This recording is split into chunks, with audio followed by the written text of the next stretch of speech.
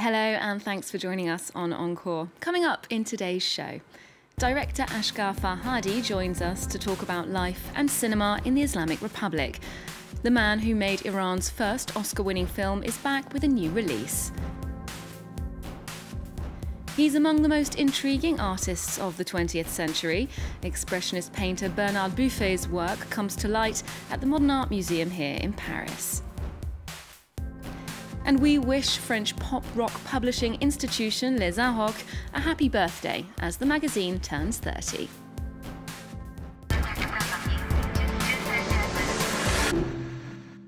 He won the Oscar for Best Foreign Film in 2012, and he could be in the running for another gold statuette. Asghar Farhadi is among the few Iranian filmmakers free to work in the country today, and his films are just as popular at home as abroad. After the critical success of A Separation, he returns with another domestic drama, The Salesman, which won 2 prizes at the Cannes Film Festival this year. France 24's Louise Dupont sat down with him to find out more.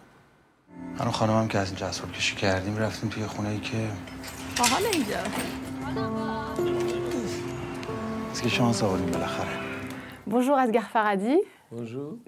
Thanks for being with us. When you received the award for Best Screenplay at Cannes Film Festival, you said you wanted to bring joy to the Iranian people. Can you explain why? What did you mean by that?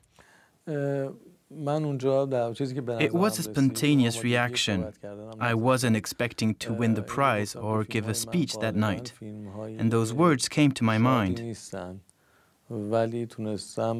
My films aren't considered joyful, but I noticed, and I'm pleased by the fact that when I win an award and return home to Iran, people, well, at least some people, are very happy, and I'm so pleased to give them that pleasure.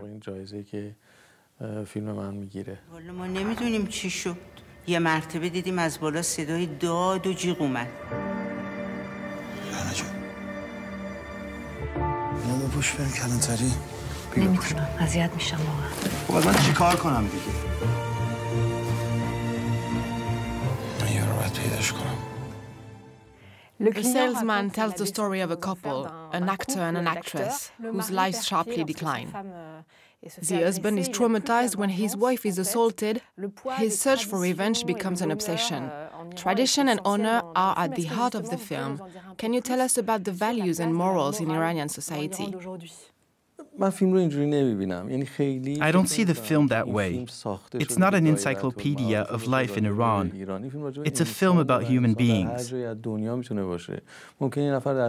Their story could have happened anywhere else in the world.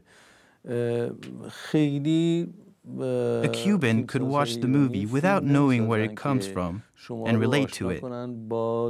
Iranian directors don't create showcases of Iranian society. Their work is not about geography, but people.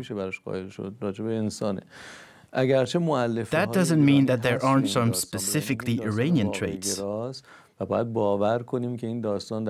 the movie is realistic, the story is told in a social and cultural reality specific to the country where it's set. But the same story could happen elsewhere. It's also important to stress that when a film tells a story specific to one group of individuals or a family, their actions cannot be generalized to a whole society. We're talking about a country with 70 million inhabitants, with different lifestyles, religions, habits. No film can represent the Iranian man, the Iranian woman, or the Iranian way of being. Once again, one of your movies, The Salesman, has been chosen to represent Iran in the Best Foreign Film category in the next Oscars. Some critics say that's a sign that you bend and adapt a bit too much to the Islamic Republic's demands, so you can continue filming in Iran and elsewhere. What would you say to those critics? I think that people who say that don't genuinely know the situation in Iran. For example, the committee that selects films for international competitions is not related to authorities. It's a group of 9 people, movie makers and critics. Shahram Mokri, a renowned director whose latest film was presented in Venice, is in the committee. It's by these professionals that my movie was selected. On top of that, authorities are absolutely not easy on me. Anyone living in Iran would say that comment is ridiculous. What's interesting is that this approach is similar to the one fundamentalists have.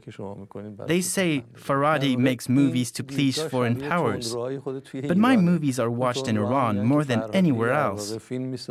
For me, these accusations all come from the same kind of narrow-minded people. On one side, they say that if my films are authorized, it means I work for the Iranian authorities. On the other side, they say I work for the West and not my country. I think both critics are extremist, and they're very much alike.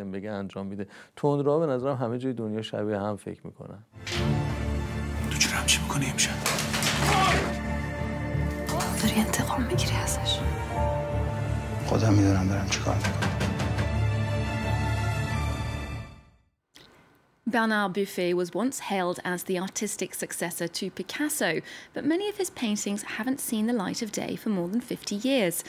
Now Paris's Modern Art Museum is showing the works of one of the most respected painters of the 20th century, but he's also one of the most contentious.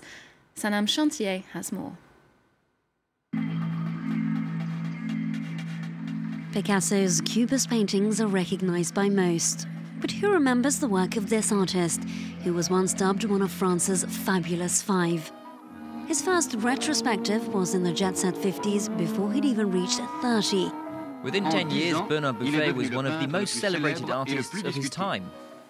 A period that Pierre Bergin, his living partner for a while, remembers all too well. I immediately picked up on the fact that he was an extraordinary being who lived to be creative, and that he would, without a doubt, become a great painter. But Buffet's at times garish colours and bold lines were shunned by his critics. And so he drowned himself in his work and alcohol. Late in life, the Frenchman was diagnosed with Parkinson's disease, which eventually robbed him of his ability to work. At 71, he took his own life. My father always said the day I can't work anymore is the day I kill myself.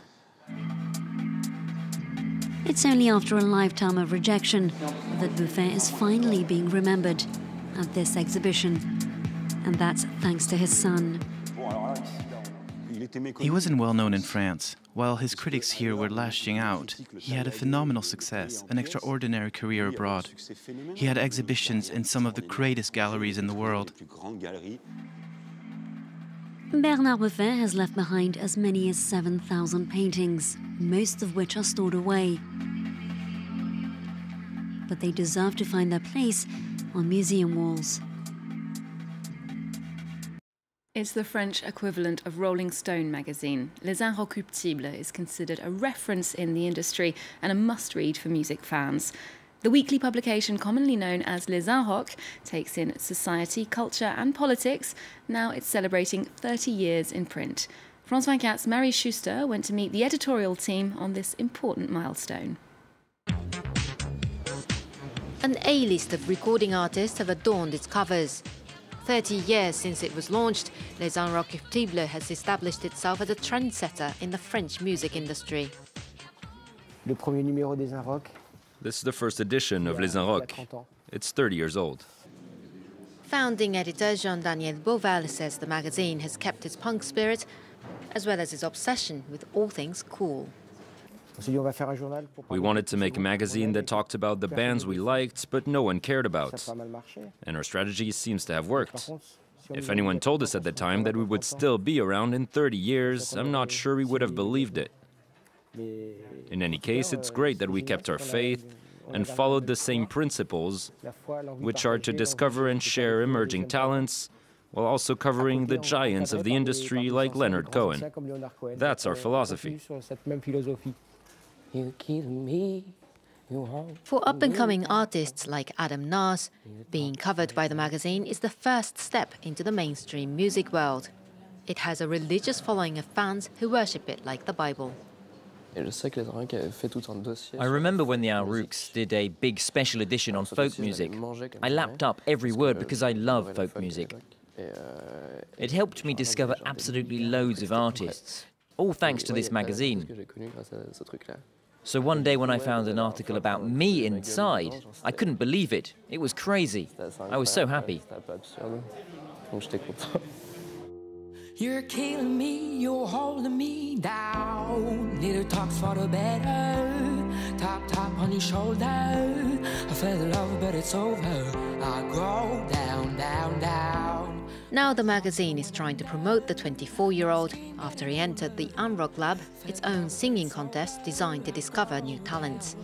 That competition has given the folk soul singer the right to perform alongside international artists at the renowned Unrock Festival, which starts this week.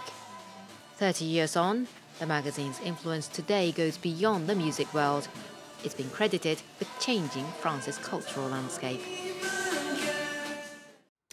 We're finishing with a Broadway classic, the musical about musicals, 42nd Street. The Depression-era song and dance extravaganza is now on stage here in Paris at the Châtelet Theatre, and you can take in those toe-tapping numbers until January 8th. Remember to check out our website for more arts and culture, and you can also keep up with Encore on Twitter, Facebook and Instagram. There's more news coming up on France 24 after this.